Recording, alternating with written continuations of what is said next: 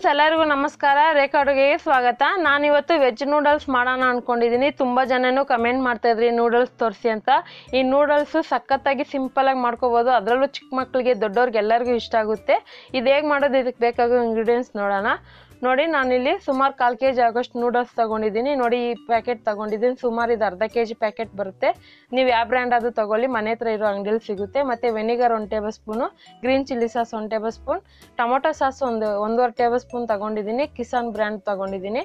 ಮತ್ತು soya sauce 1 table spoon, ಶುಂಠಿ ಬೆಳ್ಳುಳ್ಳಿ paste 1/2 table spoon, pepper 1/4 tea spoon, garam masala 1/4 tea spoon, 1/2 table spoon chilli powder, ಮತ್ತು ಒಂದು 1/4 cup ಆಗೋಷ್ಟು ಕೊತ್ತಂಬರಿ ಕಟ್ ಮಾಡಿರೋದು, ಮತ್ತು ರುಚಿಗೆ ತಕ್ಕಷ್ಟು ಉಪ್ಪು, ಒಗ್ಗರಣೆಗೆ ಆಗೋಕ್ಕೆ 1 2 ರಿಂದ 3 ಟೇಬಲ್ ಸ್ಪೂನ್ ಎಣ್ಣೆ. ಮತ್ತು ಇದಕ್ಕೆ ತರಕಾರಿ ನೋಡೋಣ. ನೋಡಿ, ಎಲೆಕೋಸು ತಗೊಂಡಿದ್ದೀನಿ, ಉದ್ದುದಕ್ಕೆ ಕಟ್ ಮಾಡಿದ್ದೀನಿ, ಸುಮಾರು 1 ಇಡಿ ಆಗೋಷ್ಟು. 1 ಈರುಳ್ಳಿ ತಗೊಂಡಿದ್ದೀನಿ, ಮತ್ತು 1 2 ಹಸಿಮೆಣಸಿನ್ಕಾಯಿ ಕಟ್ ಮಾಡಿರೋದು, 1 ಮೀಡಿಯಮ್ ಸೈಜ್ ಕ್ಯಾಪ್ಸಿಕಮ್ಮು ಕಟ್ ಮಾಡಿರೋದು, ಉದ್ದುದಕ್ಕೆ ತುರಿದಿರೋಂಥ ಕ್ಯಾರೆಟ್ 1. ಈಗ ಹೇಗೆ ಮಾಡೋದಂತ ನೋಡೋಣ. ನೋಡಿ, ಸ್ಟವ್ ಮೇಲೆ ನಾನು ನೀರು ಕಾಯಕ್ಕೆ ಇಟ್ಟಿದ್ದೆ. ಚೆನ್ನಾಗಿ ನೀರು ಕಾಯ್ದಿದೆ. ನೀರು ಚೆನ್ನಾಗಿ ಕುದಿ ಬರೋವಾಗನೇ ಈ ನೂಡಲ್ಸ್ ಹಾಕಬೇಕು. ಈ ನೂಡಲ್ಸು ನಾನು ತೊಗೊಂಡಿರೋದು 1/2 kg ಪ್ಯಾಕೆಟು. ಅದರಲ್ಲಿ ನಾನು ಅರ್ಧ ಮಾತ್ರ ಮಾಡ್ತಾಯಿದ್ದೀನಿ, ಅಂದರೆ ಒಂದು 1/4 kg ಆಗೋಷ್ಟು ಮಾಡ್ತಾಯಿದ್ದೀನಿ. ಇದಕ್ಕೊಂದು ಸ್ವಲ್ಪ ಉಪ್ಪು, 1 ಟೇಬಲ್ ಸ್ಪೂನ್ ಎಣ್ಣೆ ಹಾಕ್ಕೊಳ್ಳೋಣ. ಈ ಥರ ಹಾಕೋದ್ರಿಂದ ಚೆನ್ನಾಗಿ ಎಣ್ಣೆ ಹಾಕೋದ್ರಿಂದ ಉದ್ರಾಗಿ ಬರುತ್ತೆ. ಇದನ್ನು ನಾವು ಸುಮಾರು ಒಂದು 10 ನಿಮಿಷ ಬೇಯಿಸ್ಬೇಕಾಗುತ್ತೆ. 10 ನಿಮಿಷ ಬೆಂದಮೇಲೆ ಅದು ನಿಮ್ಗೆ ಗೊತ್ತಾಗುತ್ತೆ, ಚೆನ್ನಾಗಿ ಉಬ್ಬಿ ಬಂದಿರುತ್ತೆ. ಈಗ ನೋಡ್ತಾ ಇರ್ಬೋದು ಚೆನ್ನಾಗಿ ಬೇಯ್ತಾ ಇದೆ ಅಂತ. ನೋಡಿ, ಚೆನ್ನಾಗಿ ಉಕ್ಕಿ ಬರ್ತಾ ಇದೆ ನೀರಲ್ಲಿ. ಕಲರ್ ಕೂಡ ಚೇಂಜ್ ಆಗಿರುತ್ತೆ, ಮತ್ತು ದಪ್ಪಕ್ಕಾಗಿರುತ್ತೆ. ಇದನ್ನು ನೀವು ತಕ್ಷಣ ಒಂದು ಪ್ಲೇಟಿಗೆ ಹಾಕೋದು ಬೇಡ. ಇದನ್ನು ಇಮಿಡಿಯೇಟ್ಲಿ ಒಂದು ಕೋಲ್ಡ್ ವಾಟ್ರಿಗೆ ಹಾಕ್ಬೇಕಂದ್ರೆ ಒಂದು ತಣ್ಣೀರಿಗೆ ಹಾಕಬೇಕು. ತಣ್ಣೀರಿಗೆ ಹಾಕಿದ ತಕ್ಷಣ ನೀವು ಹಾಗೆ ಒಂದು 30 ಸೆಕೆಂಡ್ ಬಿಟ್ಟು ಒಂದು ಪ್ಲೇಟ್ಗೆ ಹಾಕ್ಕೋಬೇಕು.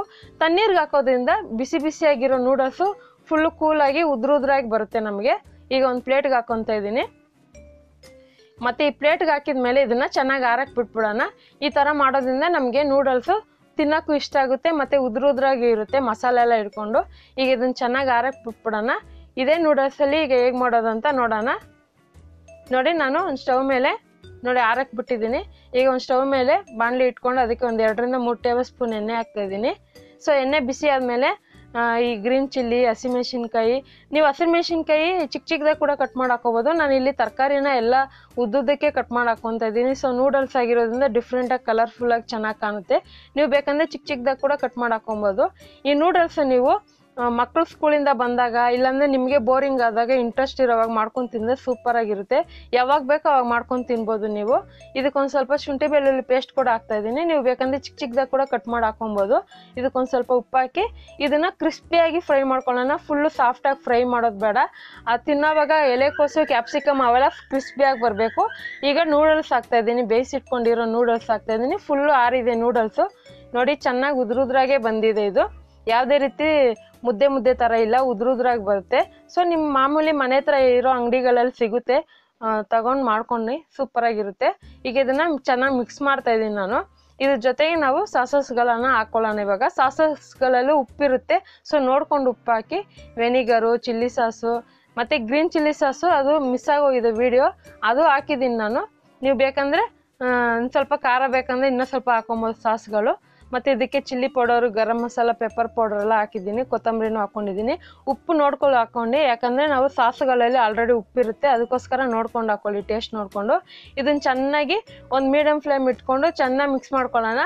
ಒಂದು ಸೌಟಲ್ಲಿ ಮಿಕ್ಸ್ ಮಾಡೋಕ್ಕಾಗಲ್ಲ, ಸೊ 2 ಸ್ಪೂನ್ ತೊಗೊಂಡು ಚೆನ್ನಾಗಿ ಮಿಕ್ಸ್ ಮಾಡ್ಕೊಳ್ಳಿ. ಹಾಕಿರೋ ತರಕಾರಿ ಎಲ್ಲ ನೂಡಲ್ಸ್ ಒಳಗೆ ಚೆನ್ನಾಗಿ ಮಿಕ್ಸ್ ಆಗಬೇಕು.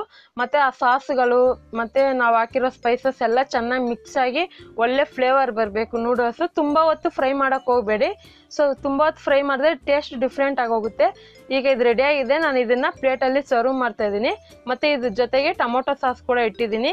ಇವಾಗ ನೀವು ಔಟ್ಸೈಡ್ ಹೋದಾಗ ರೋಡ್ ಸೈಡ್ ತಿಂತೀರಲ್ಲ, ಅದೇ ಟೇಸ್ಟ್ ಇರುತ್ತೆ ನೂಡಲ್ಸು. ತುಂಬ ಜನಕ್ಕೆ ಇಷ್ಟ ಆಗುತ್ತೆ.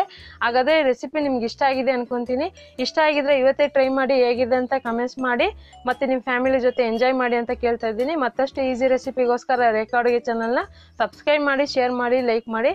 ಈ ವಿಡಿಯೋ ನೋಡಿದ್ದಕ್ಕಾಗಿ ಎಲ್ಲರಿಗೂ ಧನ್ಯವಾದಗಳು.